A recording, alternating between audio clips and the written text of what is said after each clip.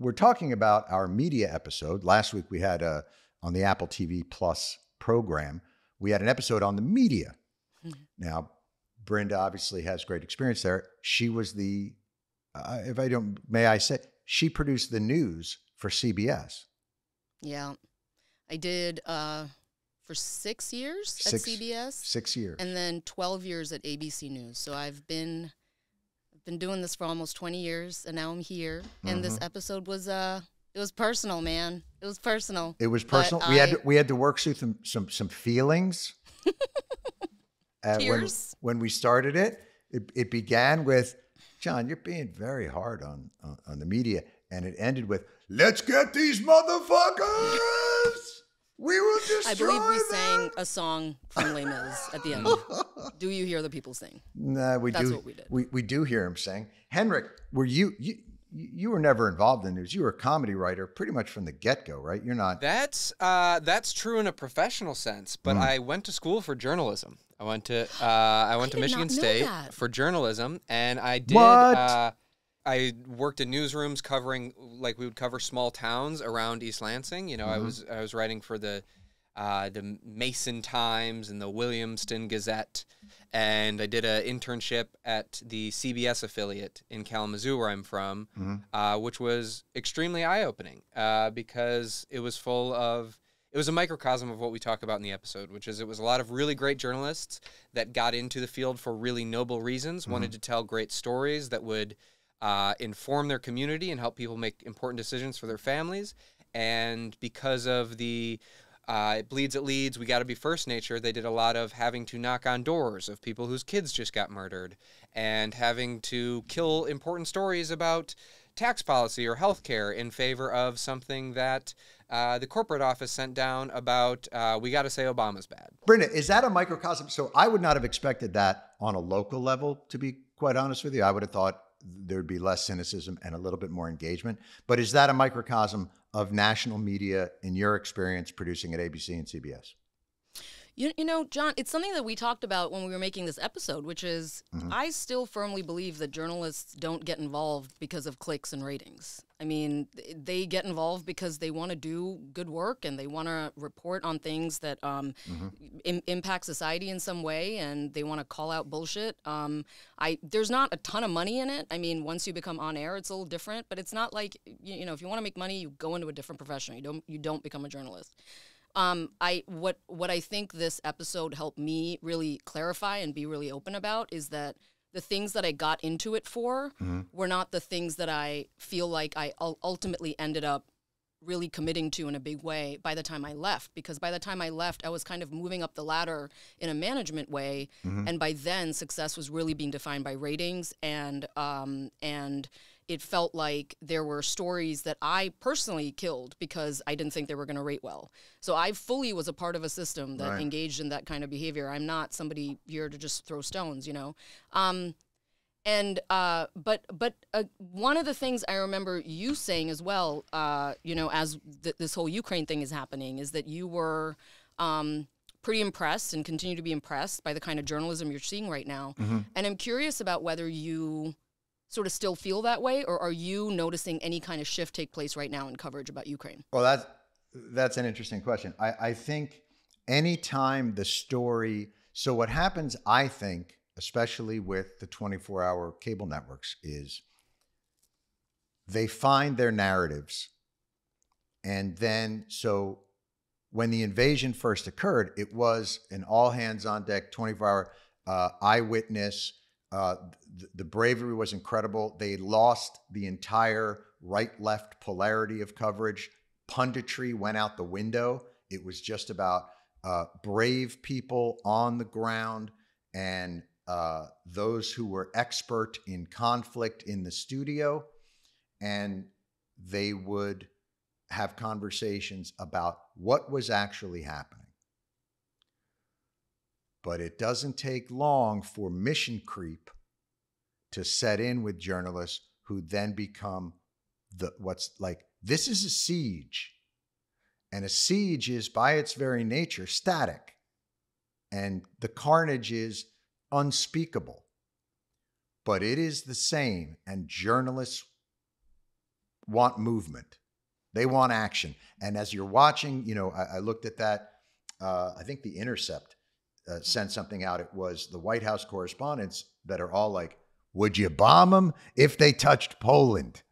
How about this? Would you bomb them if they had a drone? Okay. Let's look at it this way. What would it take for you to bomb them? How about bombing them? You know, we have a question for you. Bombs. What about those? And they're all wearing zoot suits and holding big cigars. Yeah, you start to see narrative creep.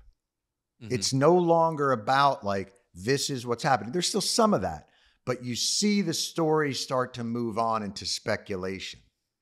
What would would it take for this? What if Putin got killed? What if we killed Putin? What if we went in and poisoned, and that's the part where you realize they're trapped in a business model that creates news as narratives. It's one thing to tell stories. It's another thing to direct them and to start to try and shape them. And that's what I'm starting to see as in what we're seeing now. Would you guys agree with that? Yeah, we were talking about that same thing this morning, which is that I think, you know, we talked a lot in the episode, and you've mentioned a lot of how you don't think the media has a liberal bias. You think it has a bias towards sensationalism and escalation and conflict. Escalation, yeah. And I think sometimes that is a symptom, not the cause. I think oftentimes that is a symptom of a gravitational pull to narrative, which is very understandable. That's exactly right. We try to do the same thing on our show. You know, it's the way that human beings digest and categorize information is through narrative. But sometimes things don't so easily fall into a narrative. And I think with this, we're seeing that those questions, I don't think the journalists are sitting in the White House press corps like, please, a big war. Like, I don't think they as individuals want a big war. Right. But I think the gravitational pull towards a narrative arc, towards movement in the towards narrative more conflict is what drives that. But here's the thing that's fucked up in my mind. There ain't a lot of questions about peace. Right. There ain't a lot of questions about what would it take to de-escalate this situation? And how could we possibly do that? It's all about the action. And I disagree slightly with the idea that they're dispassionate, because I'll tell you, underneath it all, they know this is where careers are made. They know that there's a opportunity here to really lift their profiles. And I hate to say that in a cynical way, but I think that's absolutely what occurs. I think one of the things I've noticed is, like, war reporters are some of the most passionate kinds of people out there. When they go out there, their stories. And by the way, some of the fucking craziest. Oh my gosh. I'm not saying everybody, but fearless. Some of the war reporters I've met, I'm like, you're out of your fucking mind. Right. But they are the ones, you know, whose stories, when there's not a conflict, their stories are the first ones to go. Their stories are the first ones to get killed because no one cares about foreign news. But the truth is, so I'm going to give you a snapshot just from today, right? Because you're talking about Mariupol, and is that how you say it? Mariupol? Right now, CNN, okay? Russia bombards Mariupol, hundreds of thousands trapped, massive font. It's basically their entire above the fold. Same thing with the New York Times. It's entirely about Mariupol, thousands trapped, which is a big story. And like, absolutely, we should learn about it. I think the thing that I'm struggling with when I look at a CNN website today, right? At the top, you have 2 children are in critical condition. You have a man who survived 4 Nazi concentration camps, is killed in a Russian strike. Right. Those are the leading stories. And those are both stories of individual suffering, which absolutely, I think, like, on some level should be told, but that's what's leading the site. The other thing I'm observing is that there's like 25 headlines that are on CNN right now. And with Mariupol is like Shawn Mendes and Camila Cabello break up. What? And Pete when did Davidson that happen? has been replaced on the Blue Origin flight. We were going to wait until after to tell John. But you know what I'm saying? It's as a human, I am struggling to sift through all of it, right? And I think one of the things that you and Bob Iger talked about in that interview, which I thought I agree with him on, is this whole thing about volume. There is so much responsibility placed on me as a human, as a consumer, to sift through stuff. And I got to hand it to the Washington Post. I'm not just saying this because Margaret Sullivan's on the call. All right. I really think they're doing a nice job today. Well, listen, to be perfectly frank, print media in general, because television is a passive experience. So if you were to watch the 24-hour news networks, your vision and version of what's important in the world would be very different than if you were to hold that up next to a newspaper, because a newspaper is not myopic. A newspaper will emphasize certain stories, but there's breadth. There's depth, there's width.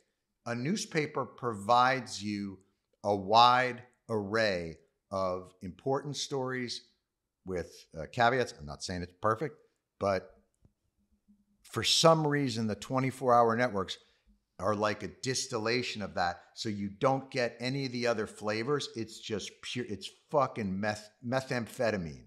Do you know what I mean? I hate to put this in Breaking Bad terms, but here's what happens.